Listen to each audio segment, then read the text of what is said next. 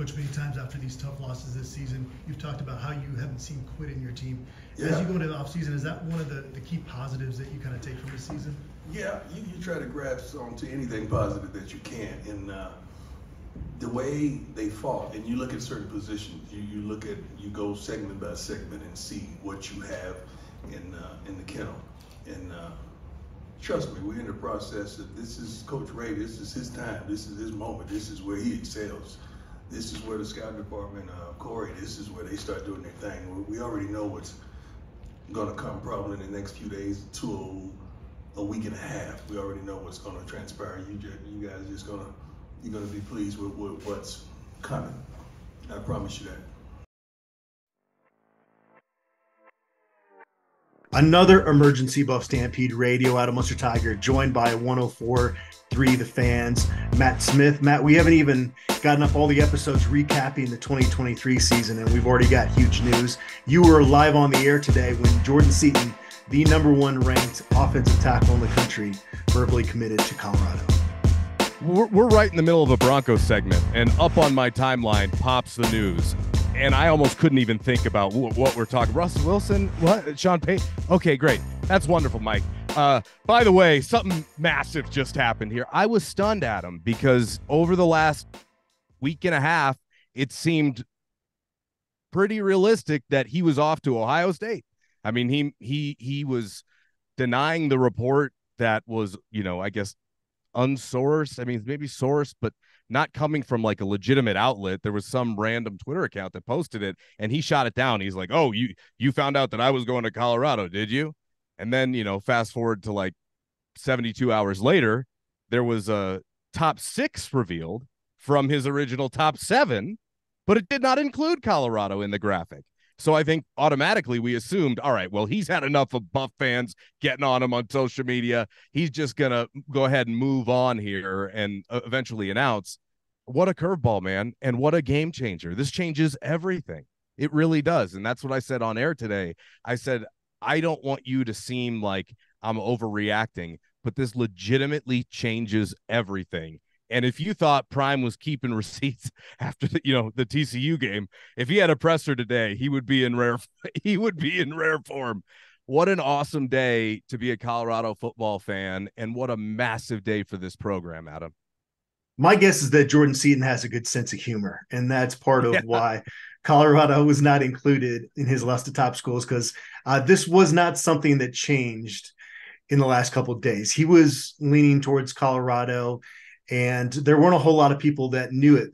This is a staff that, even though Coach Prime will come out in a press conference and say, we got big news coming, the rest of the staff does a pretty good job of playing it close to the vest. They were very similar with Cormani McClain. It's the big fish. They don't want to spook them by and so it was Jordan Seaton's idea not to have Colorado included in his list of top schools.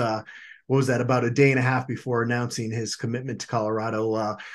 You don't really ever expect a true freshman to come in and dominate on the offensive line, but Jordan Seaton might be the exception in terms of those expectations. I don't know if you got a chance to see him, Matt, when he was on campus for his visit, but he's just built differently. And this is a guy that actually has lost quite a bit of weight. That it was kind of the opposite process of some guys that are developing into their body.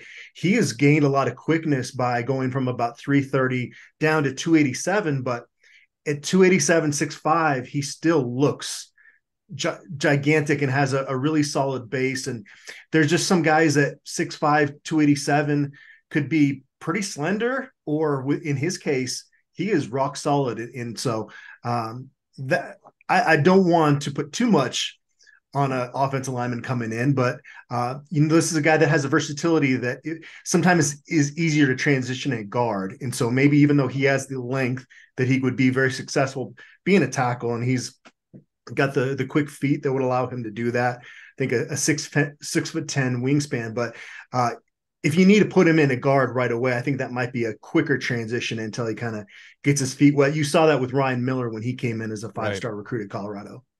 Yeah, I was just watching Seaton's huddle and his film and just kind of refreshing myself now that, this is even a reality, right? Before I was just like, I think it's probably my years and years and years of being around the program that I just don't expect good things to happen until they do. Then I'm proved. Then you prove it to me when it actually happens. But that was one thing that I was going to ask you, because you clearly have a better depth of reference about this kid in general. I was looking back at some of his St. John's film, and it looks like he was playing guard, so he has some experience doing both things. And you mentioned athlete. I mean, they even had him pulling from the tackle position, and when he's pulling from a guard, he just pops off the page with his athleticism.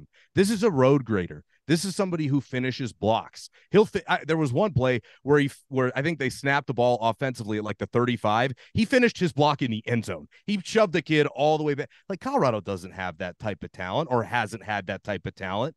And okay, as a incoming freshman coming out of high school, right? You don't really expect that guy to maybe contribute heavily. I don't know if he's necessarily going to be your left tackle right out of the chute. Maybe he is. They have an opening there, but he'll probably be in the conversation for it, Adam. I don't know if they're going to trust a true freshman there, but I mean, he has just as good a chance of anybody that they're going to bring in, the way I see it. I mean, and I jotted down a few notes here. What I say? He generates push. He moves guys off the ball. For the love, how long have they needed that, right? He finishes. And he's got great technique. Like, you can tell, like you could see him use like some ghost hand in there. He's polished more than you'd see a high school offensive lineman. And I mean, to me, this seems like the domino that falls that will lead to not only other commits, but more attention and everything from there. Yeah. And that seasoning at IMG Academy is going to matter. I mean, those guys are basically, they've started kind of that transition to what college life is going to be like. And I think it says a lot about Jordan Seaton's mentality that he's signing up for this, right? Because there's going to be a lot of attention on him. I can't imagine there's going to be a freshman offensive lineman in the country that has more of a spotlight on them. Oh, no. Year. But yeah. Jordan Seaton has enough confidence that he's going to live up to any of those expectations. And so there's probably not going to be a press conference that goes by early on when Jordan Seaton gets on campus as an early enrollee where, Coach Prime is not being asked about him. That's the type of spotlight he's walking into, but it's also a great opportunity from an NIL standpoint. And just for his development, I think having that pressure on him is going to continue kind of that accelerated process that he got at IMG Academy. And that's clearly important for any guy that's willing to go to IMG Academy, because you got to give up a lot of, the freedoms of being a high school student when you do that. So I'm really anxious to see how this plays out. I certainly don't think there's ever such a thing as a can't miss. I mean, I thought Darryl Scott was that, but right. Jordan Seaton is, and I don't want to put him in that category. That's not fair, but this is about as can't miss as a high school offensive line recruit can get, I think.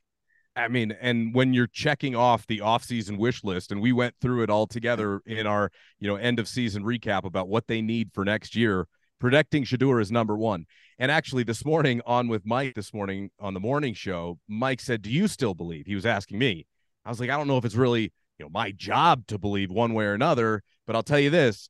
You find a bunch of big dudes who can come protect Shedeur, I'll start really believing, is what I said. A couple hours later, they got probably the biggest fish left on the market. And I mean, Adam, I look at this as a turning point maybe for this program, potentially. Like, we could look back and go, remember when they landed Seaton and then everything that followed, right? This is one of those moments here for Coach Prime and for the staff. I mean, what a massive win for them to go up against Bama and Ohio State and Tennessee and Oregon and win for an offensive lineman.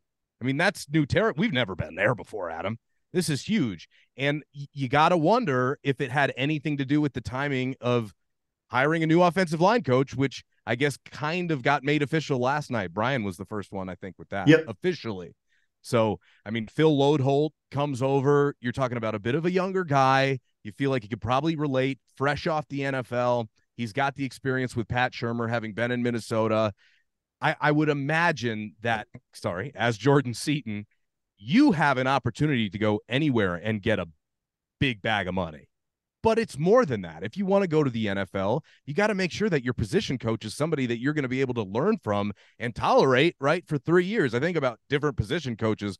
O-line coaches can be some of the, most red ass of the bunch, right? I mean, these guys can light you up. You never know. Some of them they got their wires crossed at them. They're a little tapped, right? And so you got to know that you can trust that guy.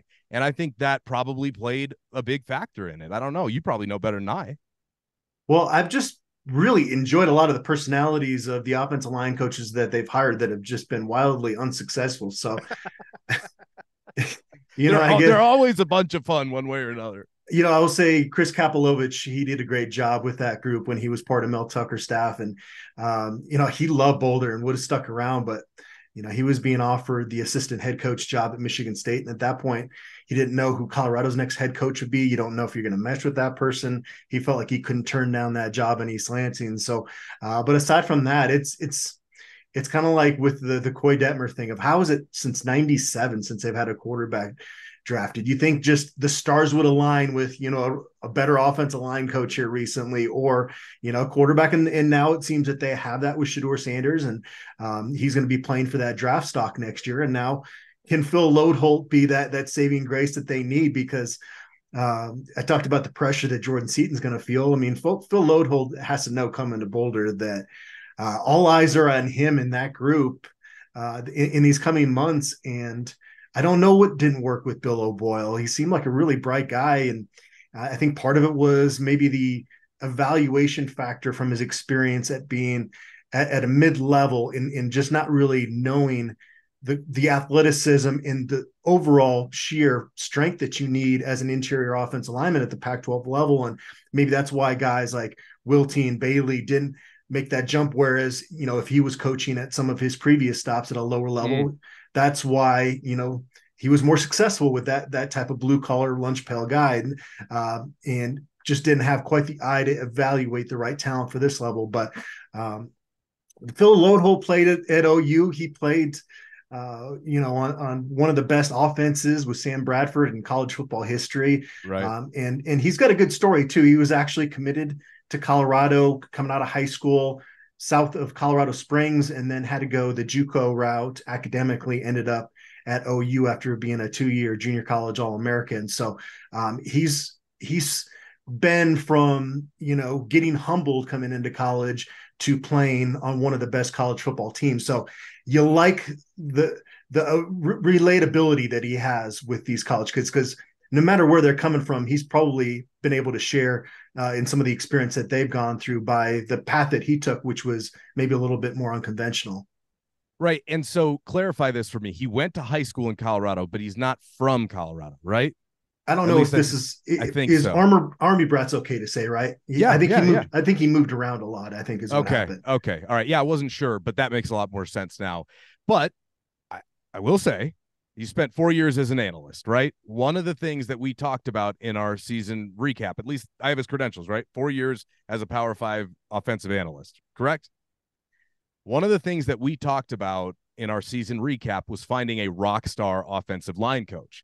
And one of the things that, William Gardner lamented was that they hadn't really hired a guy who has done it at the Power 5 level and had legitimate success that you could point to. Now, as an analyst, I look, it's tough for me without knowing the guy or knowing that program intimately, just how much of a role he had there. But I just think that we would be remiss if we didn't mention that he's never been an O-line coach, actually done it before, right? So he's going to have a hell of an opportunity now with the number 1 offensive tackle for 2024, under his belt. So just something to keep in mind there, that while I don't know how much of a role he had in actually landing Seaton, but I'm sure it was significant enough, because if Seaton wanted to go somewhere like Bama or, Oregon or Tennessee or wherever, I mean, he'd have gotten a bag and had probably gotten an established offensive line coach. So we'll see how it all plays out. I also wonder how much of it was the connection with Shermer, like how much of that was based on Pat's recommendation. And I think one of the things that we've seen is Prime, and he mentioned this a lot here over the last week, only wanting to hire guys based upon relationships or recommendations, right? I think that that's important to him. and finding people he trusts to give him those. And he clearly trusts Pat Shurmur. Pat Shurmur's coming back. So he clearly has to have, over the last several months, Shurmur has had to have earned his trust to the point where, he can make that kind of a recommendation. Because I imagine that's where it came from. I think the most telling comment that Coach Prime had the whole time that he was continually asked about Shurmur and the play calling situation is that he said that Shedeur and Pat Shurmur get along really, really well, that they mesh really, really well. I thought that was kind of the main point as he was going through the progression of answering that question that kind of stood out to me, is that there's a comfort level there that, folks that are Broncos fans and have that PTSD are not too excited about the proposition of him being the play caller next year. And I would be hard to buck back on that too much, because not only of what happened with the Broncos, but it's not like they were lighting the scoreboard up late in the season. And I understand all the issues, Shedeur being completely banged up and all the protection issues. I get all that, but you still would have liked to see just a little bit more out of that offense. I think the last month of the season to feel really good about that going into 2024 being the arrangement. So, there's going to be people that are going to be skeptical about Shurmur as a play caller all off season. And that's going to be one of the headlining things, I think, leading up to next season. If that is indeed what Coach Prime decides to do, but he hasn't completely 100% solidified that that's the decision, right? As we record this. Yeah, he said most likely. I think I've heard him say it twice now that that's most likely. And he kind of alluded to, well, maybe something else can happen. So maybe they're trying to talk to somebody else, and maybe Shurmur is a backup plan as of now. I'm not exactly sure. It's not like Shurmur has a lot of leverage in the matter, right? I mean, this would be a huge job for him to be able to be the OC for Shedeur Sanders heading into his senior year. And now with whatever else, with whatever other talent they're going to get, and Travis Hunter. Oh, by the way, it was funny that you bring up, you're never going to appease Broncos fans with the hiring of Shurmur. It's just not going to happen.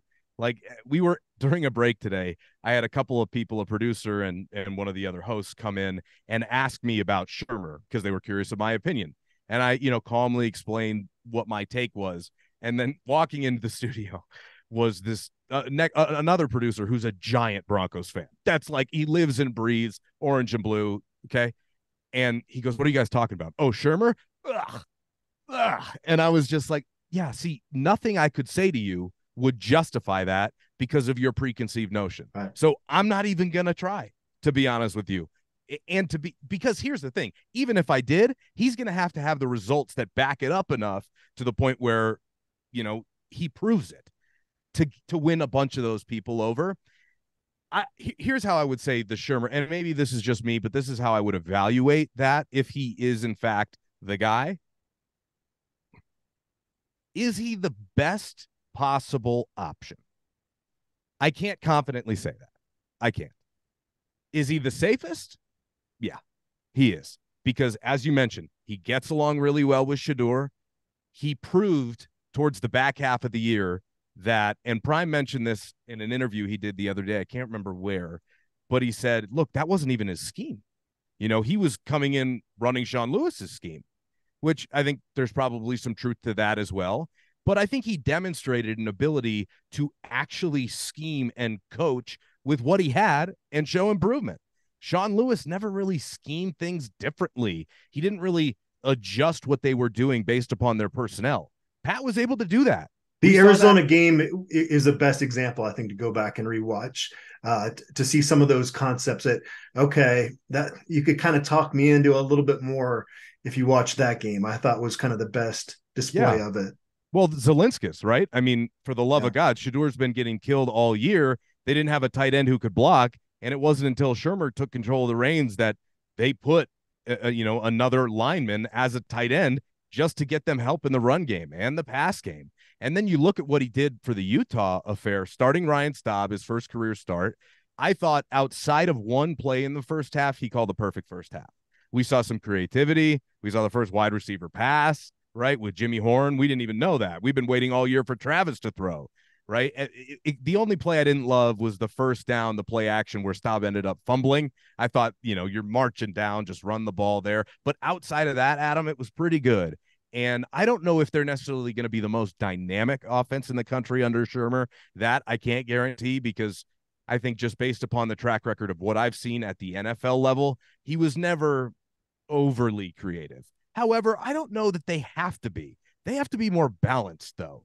They have to be able to commit to running the football and commit to their protection schemes. And having that history that Shermer has as an offensive line coach, I'm sure factored heavily into part of what Prime was thinking about to even remotely keep him around this year, because the number one priority is to protect Shedeur. I also think a big priority is to prepare Shedeur for the NFL. An astute point that was brought up in our season recap was they run a college offense, right? That was part of the disconnect between Sean Lewis and Shedeur. Shedeur needs to be under center more. He needs to be doing, hell, use some pistol, use different things formationally to get him more acclimated to what he's going to see at the next level. And I don't think the offense this year was representative of it under Sean Lewis whatsoever. Now, did it really get better back half of the year as far as that specific aspect, gearing him up towards the NFL with Shermer? Not really. There was a marginal amount, but with his scheme, if he ends up being the guy next year, then I think, fresh set of eyes. He's got the established relationship. There's trust built.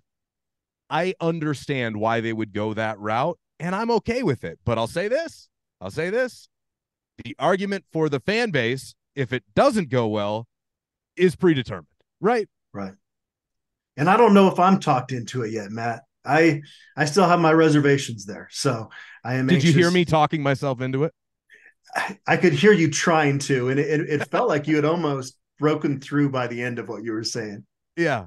Well, I believe that the reason they would make that move, I struggle to hear an argument that he'd be the best option. He hasn't coached at college for 25 years. Not saying it doesn't disqualify him, but I do see the argument for him being the safest option, right? I don't think things are going to melt down under his control. Yeah. Now let me ask you this. How much does recruiting factor in for an offensive coordinator?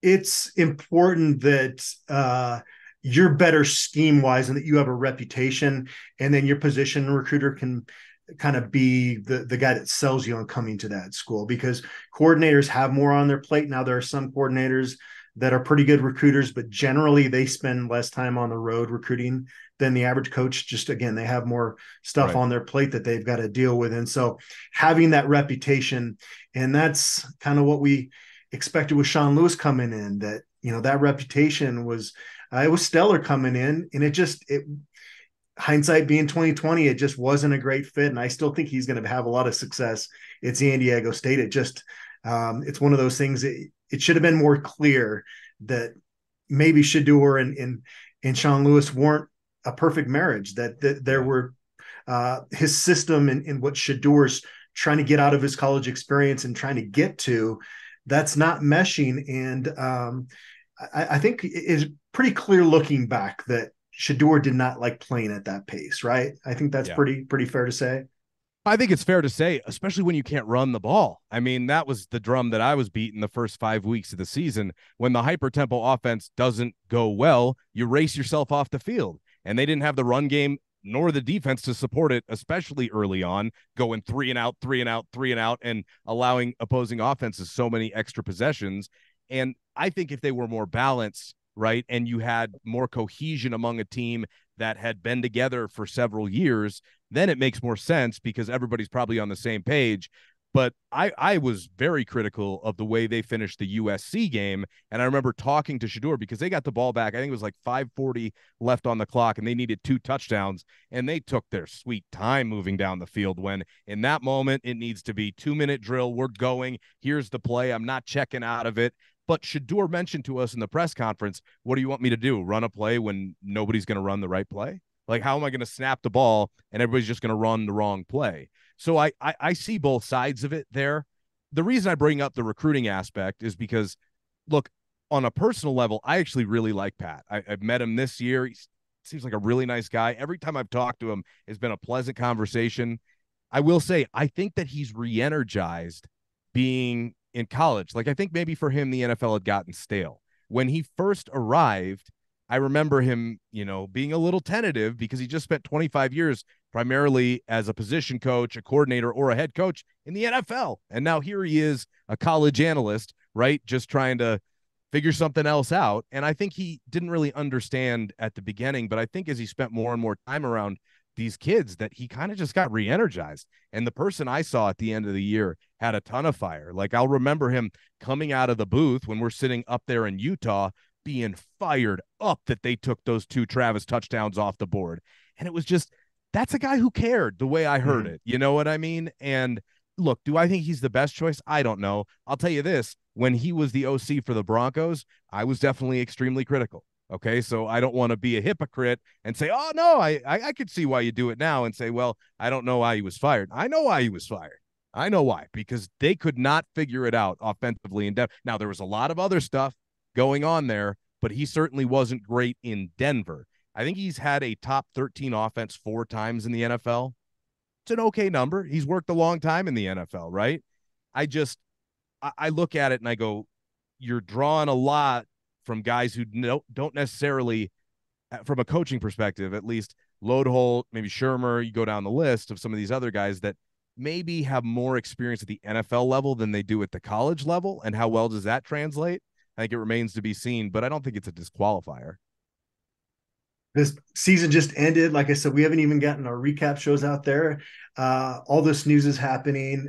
I would imagine it's just, this is, as long as Coach Prime's around, we just are going to have a lot of emergency pods. Even season 2 of Coach Prime just drops. You're now looking back, and man, they jammed so much into those first 2 episodes. I was watching parts of camp, and I turned to my wife and said, man, that feels like a year ago. That doesn't feel like 3-4 months ago.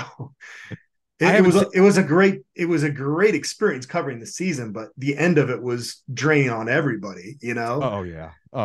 It was emotional, right? I mean, it was just like highs and lows, and and traveling, and back to back to Washington State and Utah at the end of the year. I haven't seen them yet. I'm looking forward to seeing them. To me, training camp feels like yesterday, but it also feels like a year ago. I just think this whole experience has been such a whirlwind that I remember getting home from Utah and thinking, I'll have a little more free time now, like a little bit more, maybe not so fast, but a little bit more. And, you kind of breathe, and then, okay, here we go again, Sportsman of the Year. And now here's Jordan Seaton, and okay, he's going to keep Shermer. And I have a feeling, especially now with Jordan Seaton committed, and, I know there's, what is it, December 20th is 13 days away. I imagine that's when he would sign, right? Presumably. Yes, because he's going to be an early enrollee. So, yes. So, I mean, I would hope nothing else happens in the next 13 days. I imagine that with a guy like him, you make a commit, you don't change it with 13 I believe all that needs to happen is he gets to meet his new position coach in person during in home is kind of the okay. But there's from what I can understand, there's not a whole lot to be concerned about. And it is making me now reflect on how real some of these NIL rumors are, because I heard that we were hearing that 2 million was the rumored number for Jordan Seaton with Oregon. That number seemed high. I know 5430 Foundation's doing great work, and they're not going to publicize what happens on that side of it. But yeah, the new reality of college football, sometimes it's just more fun not to pay as close of attention and just be happy that these young men are getting something, instead of all the coaches reaping all the benefits. But man, that 2 million number is crazy if there's any truth to that at all. Yeah, that was one thing that I mentioned in my reaction on the air.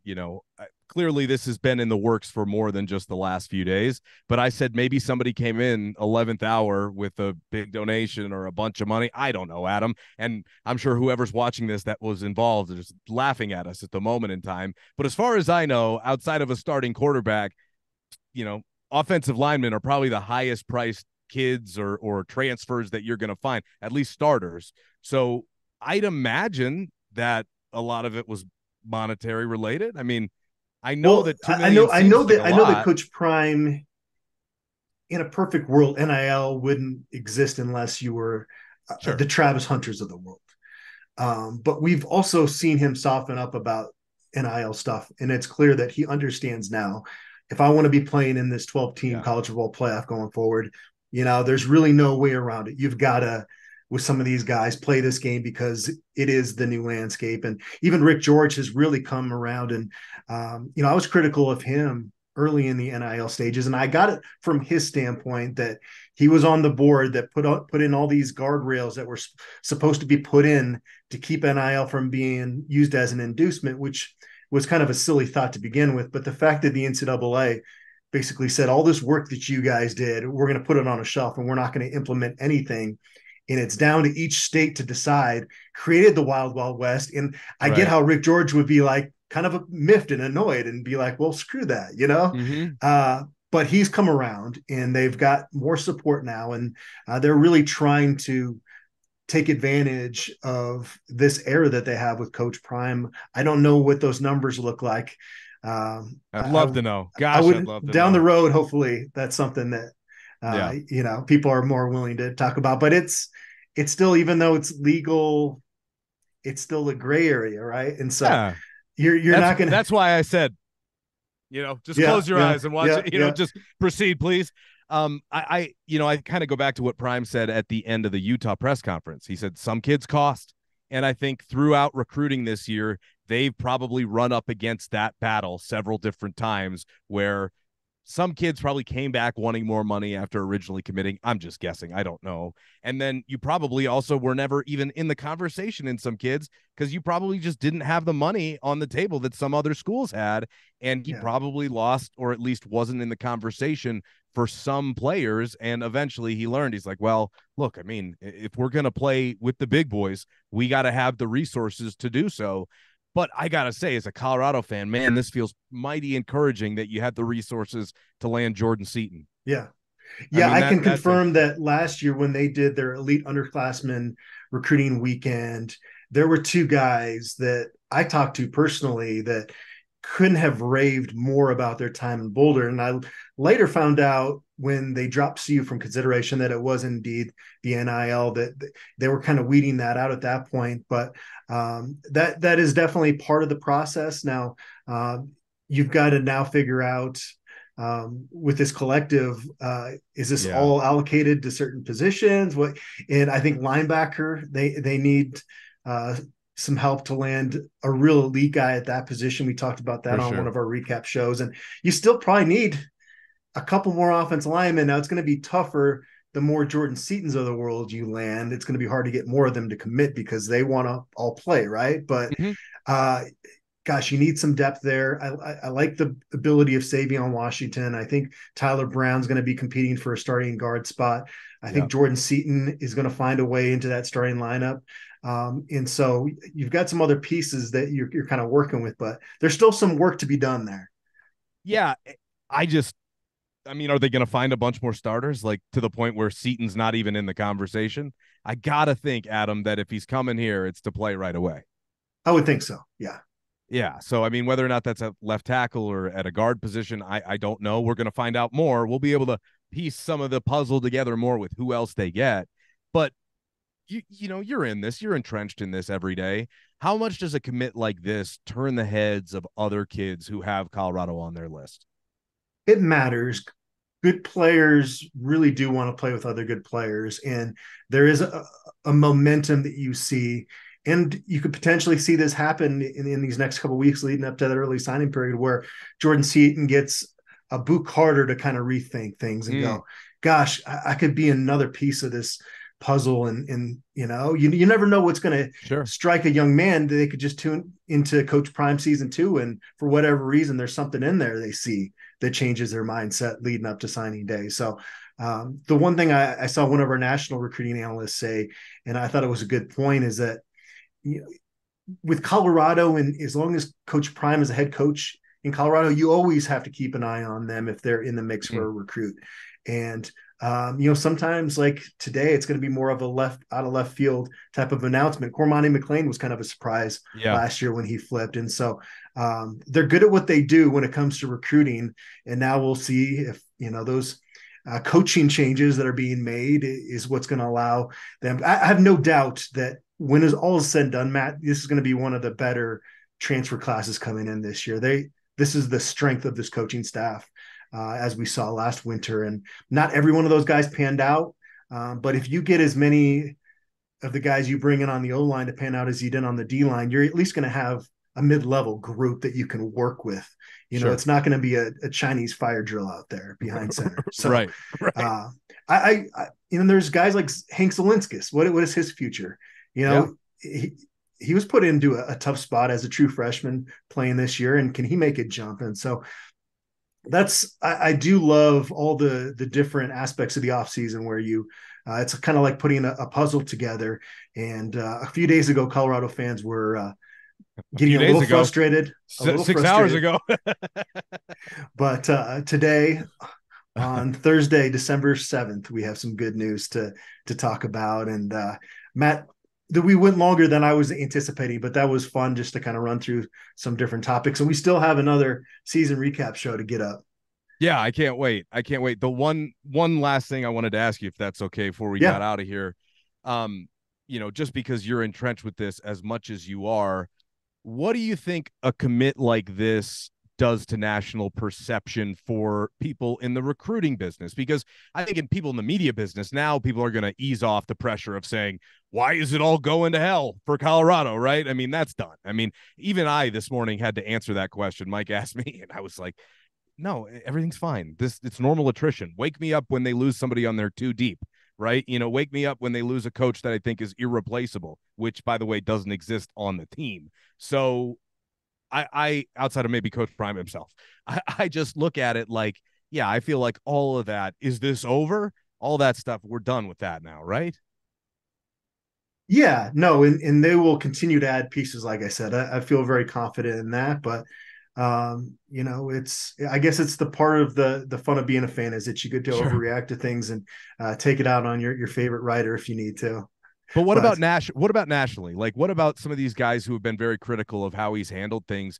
Does a commit like this go a long way to changing their mind? Or I don't know what it is about Coach Prime, but he really gets people entrenched in sometimes not in a way where, okay, Coach Prime is the best coach to be leading Colorado's football program. He has amazing strengths as a human being. I've been impressed with XYZ, but you can also talk about, okay, well, they need to do a better job here and there. And some people just get really resistant when you do that with Coach Prime. And I had never seen that before with another head coach.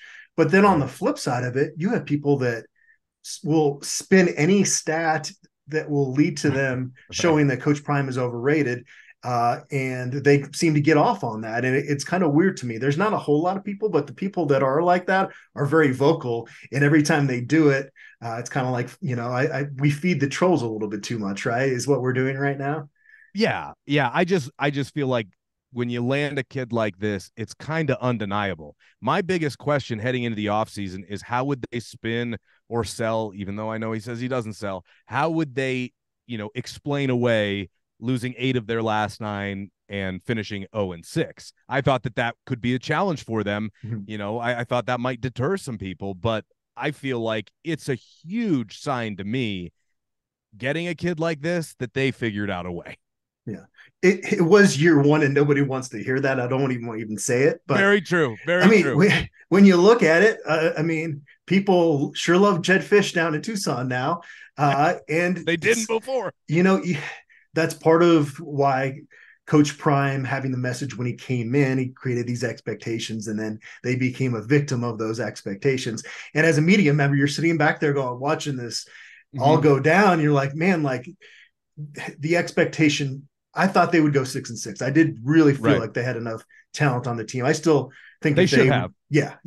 But yeah, the wide range of expectations, and it was kind of an interesting seat this year to see all of the different facets going from national media who we really hadn't dealt with a whole lot, in recent years. It's like, oh, I know that face. That's Adam Rittenberg. Okay. Like, there were a lot of national writers around this year that we had never seen before. And that's cool. It's great that Colorado gets that exposure, but man, you got a lot of wild takes out there now. Not Adam Rittenberg. He's one of the good he was ones one of the guys there, that knows. Like Bomani Jones, I heard the other day talking about what a massive loss losing their top recruiter Tim Brewster was, and how many kids are leaving. I was like, I don't know that you have that one all the way correct, but it's fun to watch these national personalities try and come at it, but really they kind of out themselves eventually, right? I mean, you're like, oh, okay, you either know what you're talking about or you don't. And in that case, in that instance, I was like, no, you got that one way, way, way off. There, he didn't leave because he wasn't happy. He didn't leave because he wanted to get the hell out. He left because he got demoted. He went and got a better job. Like, and I think it's funny that a lot of people, even Jim Rome, kind of setting up Sean Lewis when he had him on his show a couple days ago, asking him if he regretted coming to Boulder. People are trying to get that story, right? They're trying to set up people to get that story, but I'll give Prime this. He has been consistent from day one that he wants his coaches to get better jobs. He's in full support of it. And that's part of the reason why he brought in former head coaches and coaches with good reputations so he could help elevate them. He has never once said, oh, I'm terrified of losing that guy, or, who cares about, him getting another job. No, he's trying to lift everybody up, which I think is important, especially when you have to kind of balance it against getting a highly, thought after name in Sean Lewis and then demoting him halfway through year one. You kind of have to combat that a little bit. So interesting. I assume since we talked about Pat Shurmur as much, by the time you get this uploaded, there'll be somebody else's OC, right? Without fail. I still have yet to hear back from William Gardner. And I was joking with you that I think once the Jordan Seaton news came down, he just started getting half naked celebrating down the 16th Street Mall. And so I don't know. I want to leave some meat on the bone for William whenever he turns up. He'll have more than me.